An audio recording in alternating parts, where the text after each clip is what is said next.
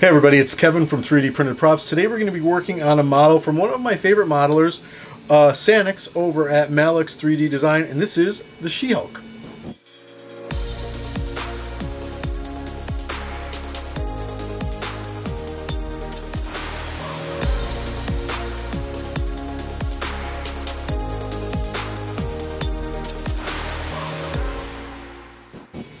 Okay guys, one of the things I love about having a resin printer, and this is the ELEGOO Mars. I still have just an ELEGOO Mars. I'm hoping to get some more resin printers.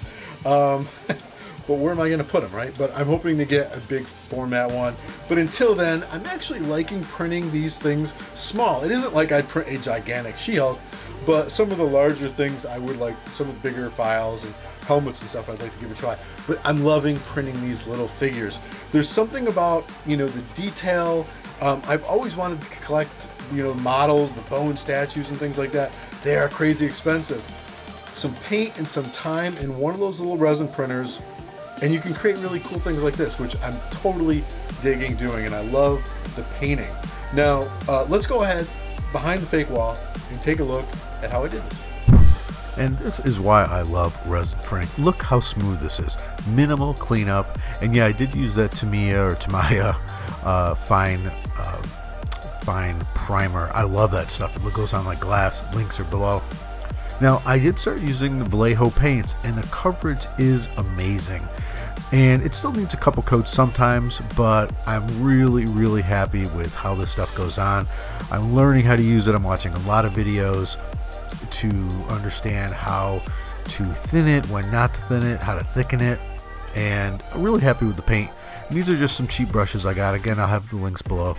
So I blocked in the green, and now it's just a question of the fun part, adding highlights. So what you want to do is you want to see the higher up areas on the body where light would hit it first are going to be lighter, and you can almost see from the light that I have above where the highlight should go. It's really helpful to have a light source so you can see where the light is striking it. So I've just mixed in some lighter green into that dark base. I like to start with my darker shades and then build up the highlights, and that's all I'm doing here.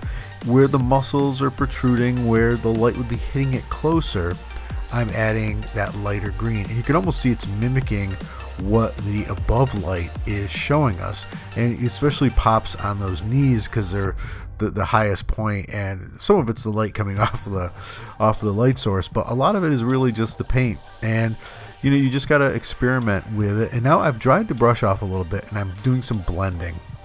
So after I put the highlights in, if I notice they might be too harsh, I will just keep sort of working my brush, or I'll put it on a paper towel, get it so the brush is drier, so I can just sort of push those highlights around so they blend in more with the darker shade, because you don't want it to look just like it's separate from it. You want to look like it's a gradient, it's grading in.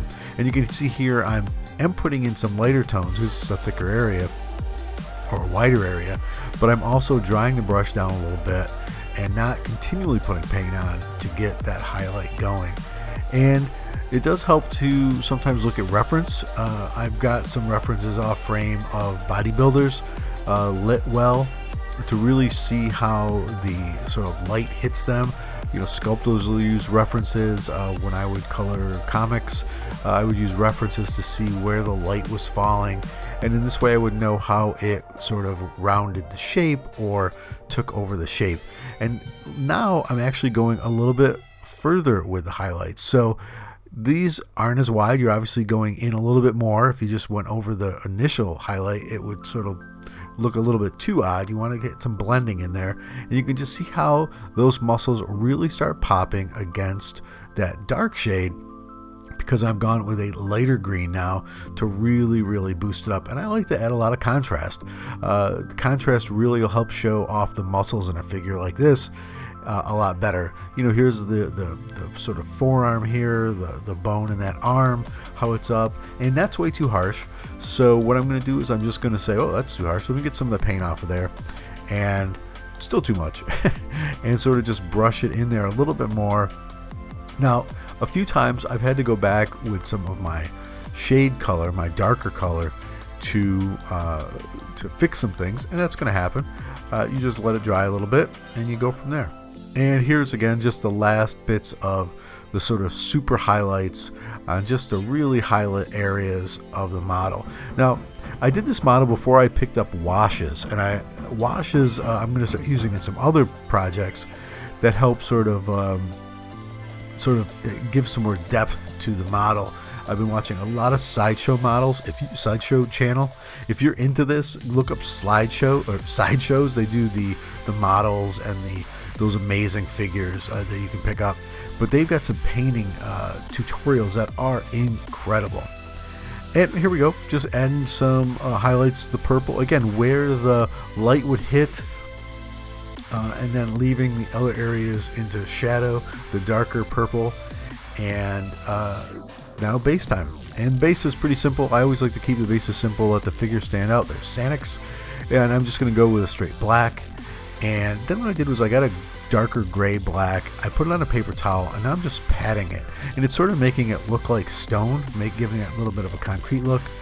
And now I just used a little bit of silver rub and buff on a paper towel, and I'm just sort of gliding it across these top sort of hexagon pieces to give it that sort of and there we go, time to put it together. Now unfortunately this isn't a sort of front on view like some of my newer videos. I recorded this quite a ways back, and I'm just getting to editing it up and putting it out there. So I went ahead and glued the feet on first, so I would know how to position the body, and so that the keys would all fit together, and went to put the arm on.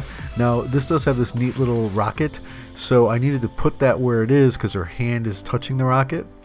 And sometimes resin, once it touches the super glue, it just stays, and that's what that arm did. If you notice, I didn't even do anything, it just locked right in.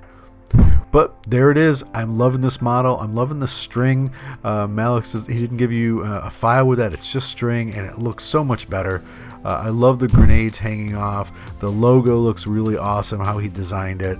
The base is simple. This will all print on a resin printer. It doesn't have this gigantic base. You can see the definition in the legs from the painting.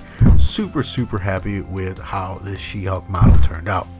And again, you can see by adding the highlights in those areas where the light would hit it, it really makes the figure pop.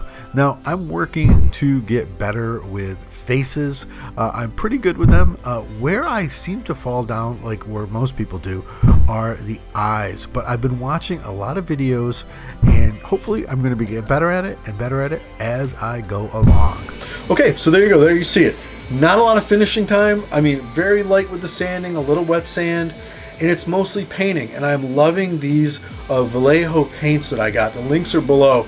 I'm finding I've been watching a ton of videos on paints and painting styles and how to do some of this stuff, and it seems like a lot of people are using Vallejo or a couple of the other brands, and I went ahead and spent a little money. It's not that much for the Vallejo paints compared to your generic stuff, but the coverage, it has such better coverage and goes on so much smoother that it takes less time and it's less frustrating.